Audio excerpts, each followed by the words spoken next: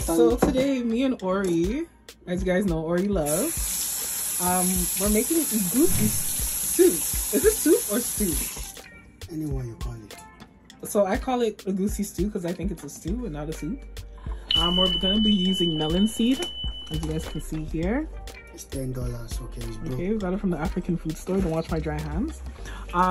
Yeah, so we've got our spinach over there ready. Today we're using spinach. We're not using the traditional Nigerian leaves. What is it called? Because we can't find it right We're now. actually using it. Sometimes we can use. Let them see my secret ingredients, okay? Anyway, so they use a different type of leaf, but today we're using spinach because spinach is easier. And this leaf, what is this leaf called, Ori? It's bitter leaf and scent leaf. Bitter leaves? Okay, so this is, I think this is bitter leaf and this is scent leaf. Okay, so do you put that in the Egusi soup? Yeah, it has different magic. Okay, nice. So we've already cut up our fresh, what is it? So we've cut up our fresh fish, whatever. Fish. We're also deciding to add shrimp to our dish. Over here, he's mixed water with the egusi, and let's get it on and popping. Over here we have our turkey, which I've seasoned already, and we're gonna be also adding crayfish, as you guys can see there, $5 at the African store. And then this right here is my grounded peppers with tomatoes. Okay, it's all grounded, everything good to go, nice and spicy. We actually added 3 peppers, bonnet peppers, and tomatoes. Ori. Hey, what's up, guys? So introduce yourself. I'm ORELOVE. Okay, I don't like to cook, but I'm cooking today. And what are you gonna be showing us? I will show you some magic. Just watch. As you can see here, I started off by pre-boiling my goat meat. Goat meat is very important to pre-boil first because it's really tough meat and I prefer our meat to be tender. So the following ingredients is great for marinating overnight if you like. And once you're ready to cook, add a little bit of water and there you go. Start your boiling. Cook for about 30 minutes. So right now we just added our turkey meat and now Ori's gonna start both. We're gonna add extra water just so that our smoked turkey can cook as well and create that gravy that we desire.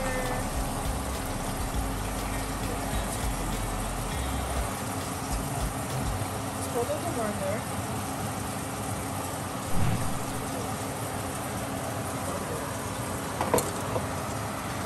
Make sure that fits into our bowl.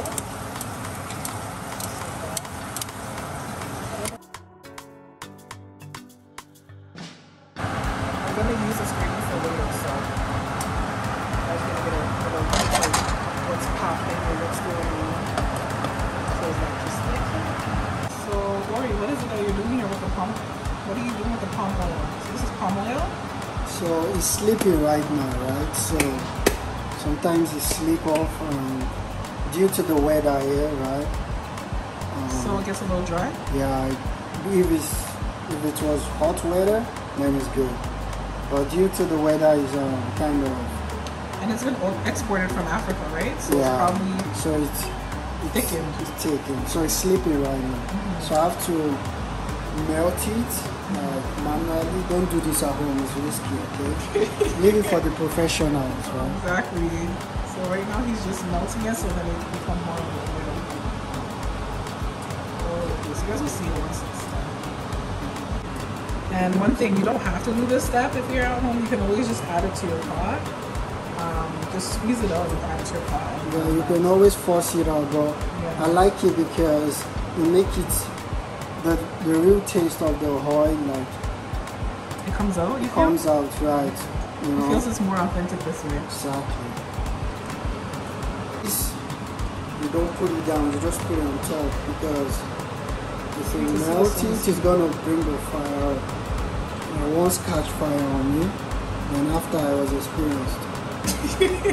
So, you know, you gotta be experiencing something before you do it. So now we're heating up the pot.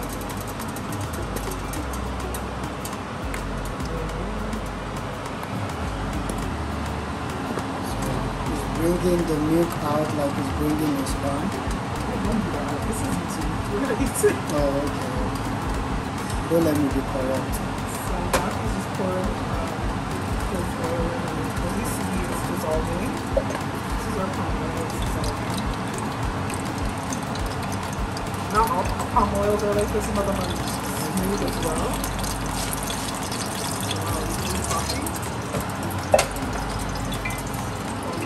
Where's the crayfish? We're going to add our crayfish to our palm oil seasoning. Crayfish, I mean, like you guys know, has a lot of salt in it already. So the more you guys put it into the thing, the more salt you're going to get into your dish, right?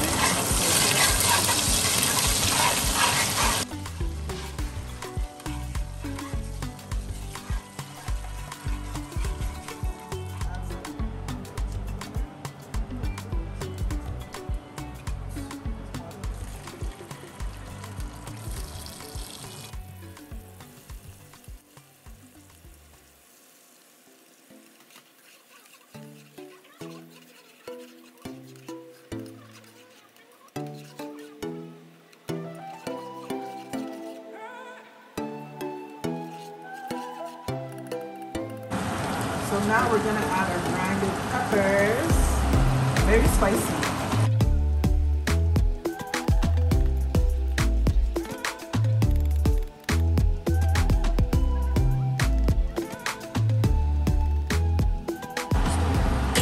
We have a lid cover.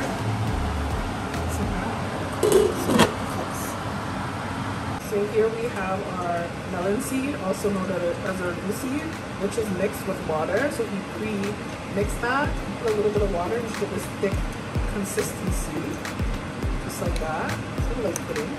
And then we have our spinach, which is finely chopped up by me, obviously. And then we have our fish, which we got from our local African grocery store. What fish is this, Ori? Good. Anyway, some people you can also use mackerel, like whole mackerel, and they'll chop it up for you if you go to those African stores. So that's what we usually use. I'm not sure what this fish is, but it's also good tasting as well. When I mean mackerel, I mean like fresh mackerel. You can also use that as well. So that's optional. So basically, Ori left me to cook. So he's basically asking me to. I've taken out some of the turkey so I can cook the fish. I added my fish to my gravy. With the gold, which is still cooking, just to make that gravy have that flavor, right? So I'm gonna let that boil, and then I'm getting my oil ready so I can fry some of the meat, just to give it some extra tough flavor. Because you know, Africans love their hard meat. So I don't think I'm gonna do it for the turkey, but I'm gonna do it for the goat and for the fish. Okay? So get into it. So I turned down our pot just a little bit because I want to make sure that my sauce is boiling, so I turned it down to 2, just for the summer, and we don't want our shrimp to overcook, right? So just turn that down to 2 so we can wait for that to boil.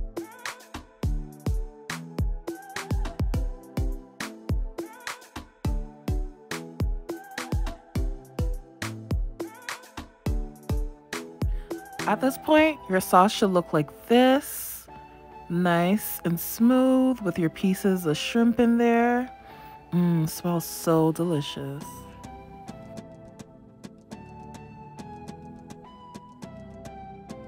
That's the thing about ORELOVE. When he's tired, he always ends up going back to his room and I always have to end up cooking. So right now, I am just taking out my fish. It should look just like that. And I'm getting them ready to fry. The fish is very tender. That's the reason why I fry it, so that it doesn't break apart in our stew.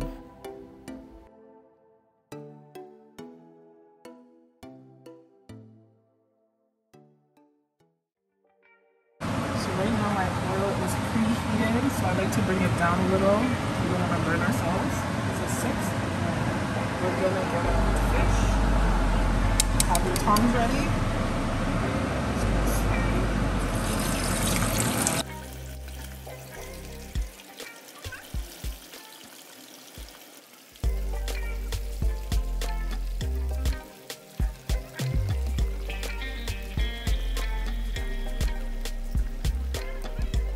You can also decide to turn your heat up so that the fish doesn't absorb that much oil. Look who's back from playing his video games and ditching me to do the cooking. So we got the fish going. Our goat is still boiling, which is good. And I've lowered the heat of this.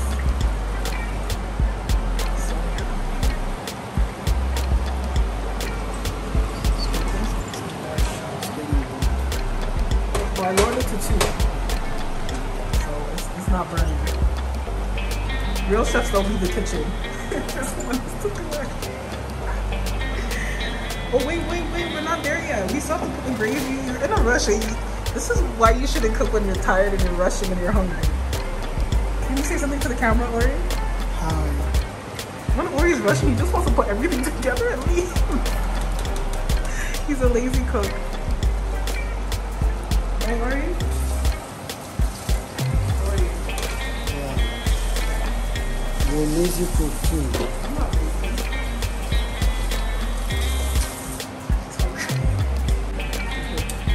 So I just finished straining the meat and the gravy from our goat, which is right over here. Oh shit. Which is right over here, you know. So we're gonna take a moment and fry this goat meat once we're done frying the fish.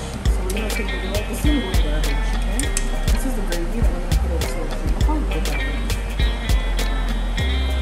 That's the sink. I'm gonna pour that in. So let's pouring it in. Pour it in. We're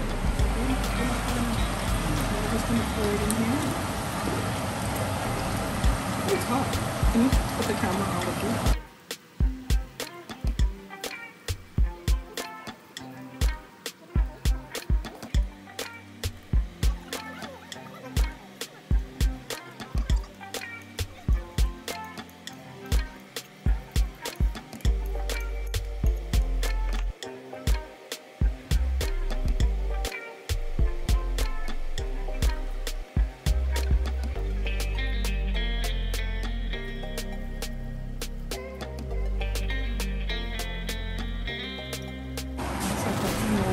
Sure that your stove is clean as well because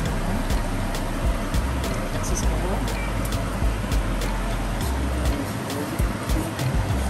It's not compulsory, this is something wonderful, something I like to do. Right? Sure. Yes. This guy keeps stealing the damn music. Like, goodness gracious. By the time we're done, we won't even have room for food. We're so hungry. Look at the oil on his lips. Look at the oil on his lips. Pull it as cheese. Yo, look at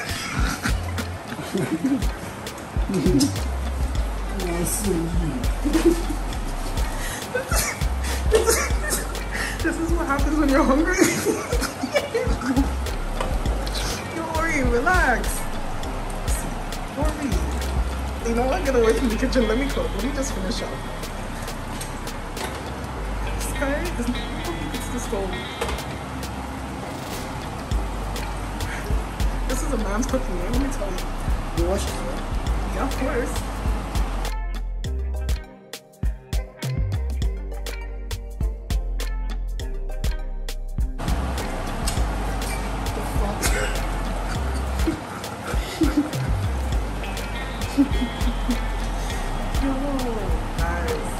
You want to add more gravy? No, not yet.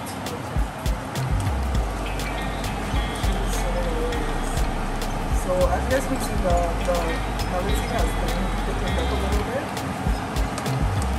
Let's add in the gravy.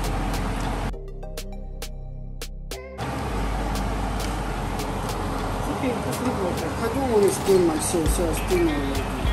Why would you wear that shirt to cook, Ori? He thinks he looks sexy with his muscles. You need to wipe off the oil off your face. Look at his muscles. Looking thick in that white beater. Adding more gravy to it. What is this that you're adding? Bitter leaf. Bitter leaves? I just like to use it because that's what I want. What's this? What is it called? Saint leaf. Saint leaf? You guys go to your local Nigerian shop or whatever? No, I don't think they can get it. My mom brought this from Nigeria. Nigerian, okay. She brought it. It's authentic.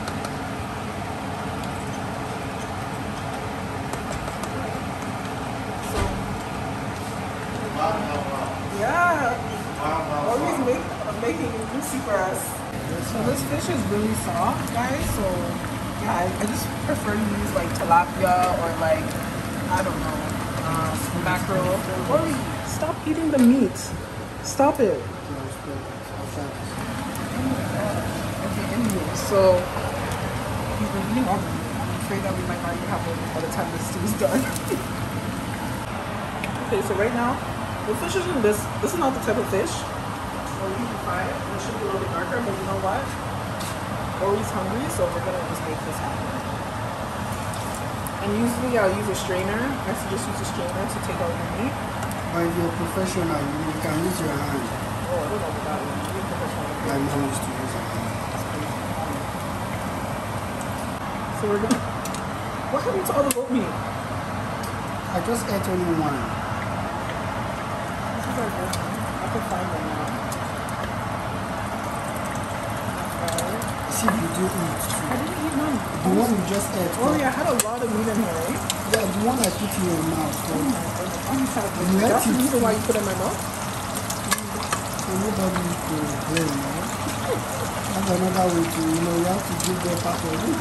So nobody to feel bad. Let's just add our thing to the pot. But then you have to be straight. Yeah, stir it.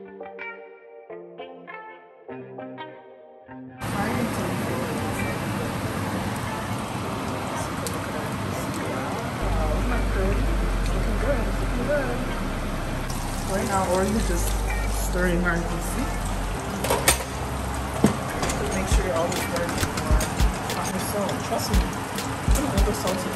Try it. If you want, try it. So right now we're adding our smoked meat because it's already salt. Anytime you want to always let it be like this. That's not the real shit. That's not it. Okay, add salt. Watch when you overpower it.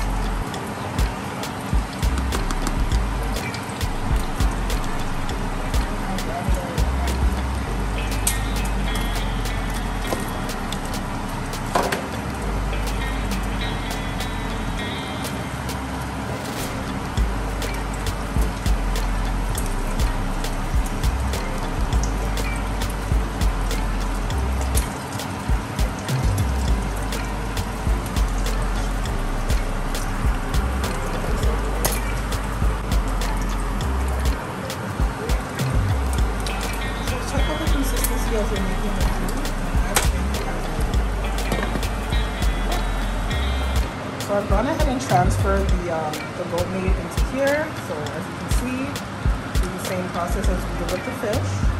And I'm just gonna make sure you close that so you allow it to cook. It's a lot of meat in here, guys. It's gonna be amazing. So what we're gonna be eating with our Egusi is, I think we're eating cassava. So it's pounded cassava, if I'm correct. And he's also making another one which is called gare. So let's take a look at our Egusi. Wow, look at that. It's looking delicioso. This is the finishing of your Egusi. This is exactly how it should look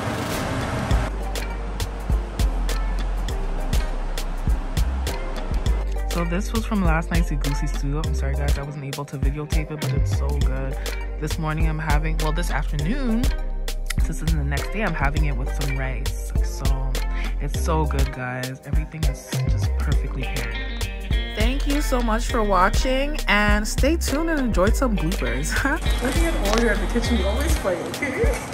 I didn't videotape what happened there because, you know, it was a whole situation. Actually, this is now we do back home, but I'm just doing it in I prefer it to show the soft.